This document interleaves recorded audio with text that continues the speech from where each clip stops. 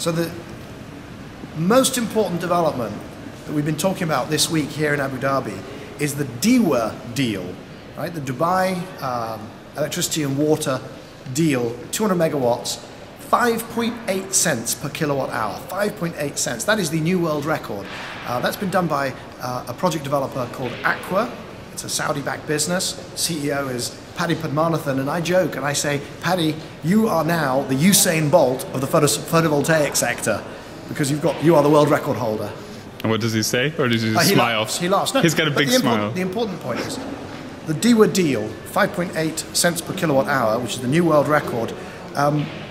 And natural gas there is 9 cents a kilowatt hour. And natural gas is nice. So this is absolutely, this is the cheapest electricity you can do in the region. But what's also really important is he's making money, right? Because I was on a lot of panels with him this week, and he was actually accused of... There was one where Sky Power or Sky... exactly, there was Sky Solar? Kerry...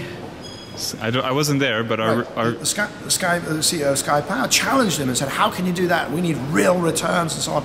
And Paddy Padmanathan very calmly went through and he explained how he could hit that price point. Yeah, and he claims double-digit equity returns. Now, he says it's about pushing down the cost of capex through negotiations, low-cost solar. It's also about pushing down the cost of finance. He's got 86% debt in that deal.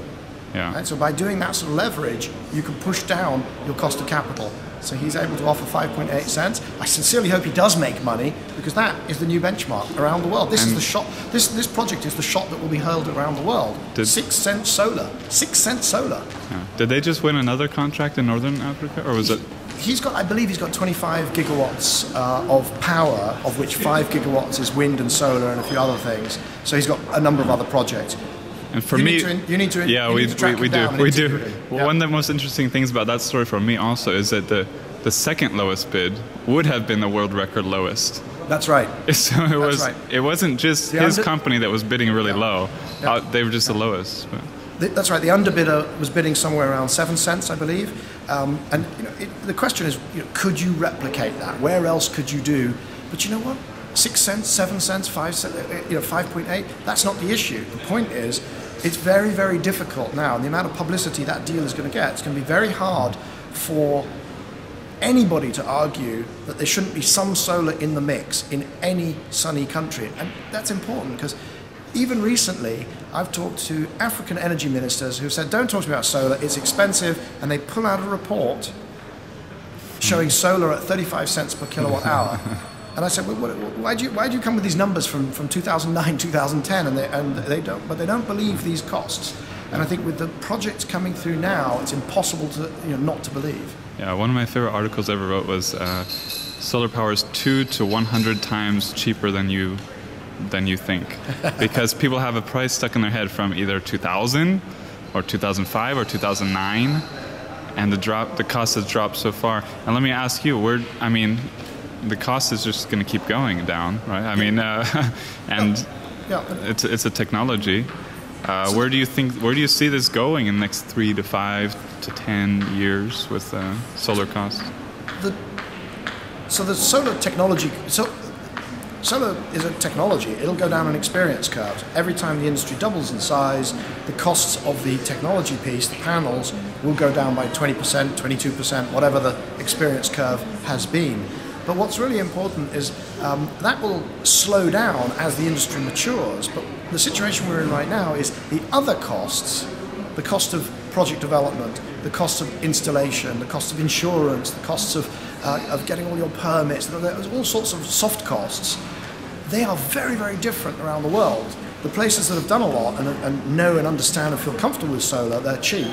Elsewhere, very expensive. So although the technology will keep coming down, we may see a 20% drop in 2, 3, 4 years. It's that sort of order of magnitude. But the soft costs will come down much more quickly. Rooftop solar in the US, they're paying twice as much as rooftop solar in Germany. Tell me one other technology product in the US where Americans are paying 100% premium over Europeans. Tell me one other product, not cars, not TVs, not white goods, none. No, we go to the US to buy technology. It's cheaper. Exactly. So price differential on solar is going to get crushed everywhere around the world. And I mean, we've written about that a lot. That story. We've tried to dig into the research, the Lawrence Berkeley National Laboratory research that has tried to pick apart why solar is twice as expensive in the U.S. And can you speak a little bit about what are some of the? I mean, there's the permitting. That's a complicated issue in the U.S.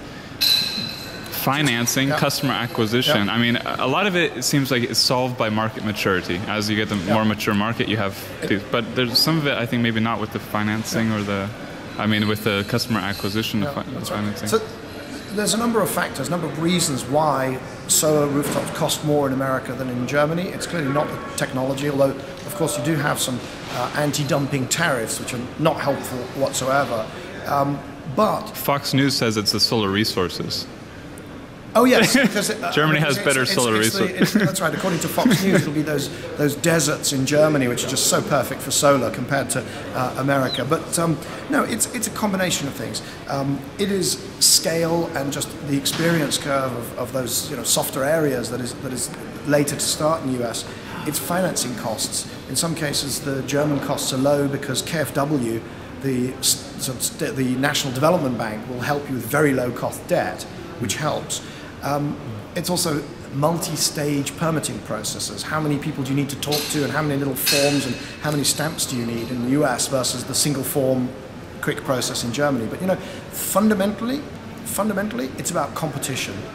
If there was real tough competition between installers at scale in the US, you'd see those costs pushed down. Everything would yield to scale and competition, and it will. And on the utility scale side, we've seen 7-8 cents a kilowatt hour in South America, North America, Asia. When do you think we're going to be hitting 6 cents a kilowatt hour in some of these other regions? Take whatever answer I give you and halve it. Yeah. It just goes faster because the moment it is a bit like the 4-minute mile. Right? Nobody thought you could run a 4-minute mile, and then Roger Bannister, Great Britain, set out to run the 4-minute mile. Do you know, within a few years, how many people had run the 4-minute mile? I don't know the answer to that, but it was more than half a dozen. Jeez. It was the psychological barrier of saying this can be done. So around the world, I'll tell you, Brazilians, Americans, Chileans, Indians are looking at 6 cents per kilowatt hour and going, how do we now reverse engineer and get to that price point? And they will get there quicker than they think. One of our favorite topics is the disruptive nature of solar and electric vehicles and storage. We've seen it in so many industries. Cassette tapes came and killed vinyl. Yeah. We had CDs come and kill cassettes. I think the phrase that captures that best is the Kodak moment for me, because Kodak had its Kodak moment and got wiped out because it didn't see digital cameras killing its business. It didn't move quickly enough. Do you think, I mean, you've already talked about this, but do you think this is just one of those stories again where the incumbent industries are too slow to realize that this is changing very fast? Or? I love the concept of a Kodak moment, and actually, particularly because I did some work in the imaging and film space. You're a Renaissance man. Back in the when I was with McKinsey as a consultant, and what was interesting was that industry saw what was coming. It actually saw what was coming, but it just couldn't dodge. And what happens with these things is they go slowly. But did it just see it too late? No. These are very smart people. They saw it, and they expected it to be a linear transition. Yeah. The digital would do this, and then the next year it would do this, and the next year it would do that. What actually happens is it does nothing. It does nothing, and then suddenly, boom, phase change.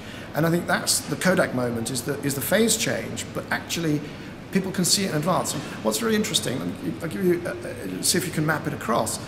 2007, I went to California and I hosted a lunch for what was then New Energy Finance, and I thought there were a bunch of investors, tech companies, utilities in the room, and I said, what is your plan at the moment as utilities? You've got this lovely, lush, high electricity price at midday because everybody's got their air conditioning on. That's where you make all your money. What is your plan for when the daytime electricity retail price goes to effectively zero because of photovoltaics? And you're going to have to push the prices up on the shoulders and at night, because otherwise you're kind of out of business. And they looked at me like I was completely mad. Yeah. And I questioned. Wait, what year was this? 2007. Yeah, 2007. that's so early right? to have that. That insight, but I wasn't. I would think I wasn't the only person talking about death spiral back then. But of course now everybody talks about it. Yeah. And now it's too late for a lot of. Well, is it too late? I mean, well, yeah, you can transition. You can.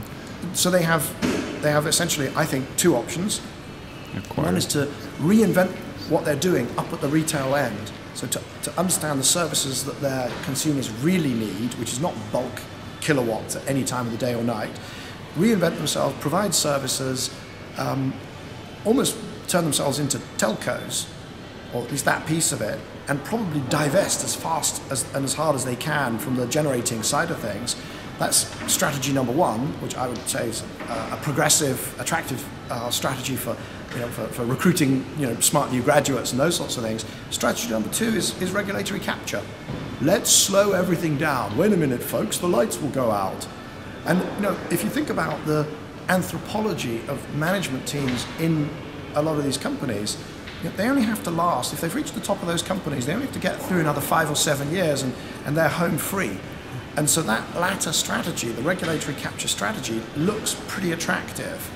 And so I think that it's up to investors, it's up to the boards, and it's up to the progressives in the companies and around them to say, no, we don't. We will be Kodak if we do that. Those executives might be able to last long enough. We'll have our Kodak but moment. We will have we the next generation of management, we the investors will get Kodak. We'll have our Kodak moment if we do that.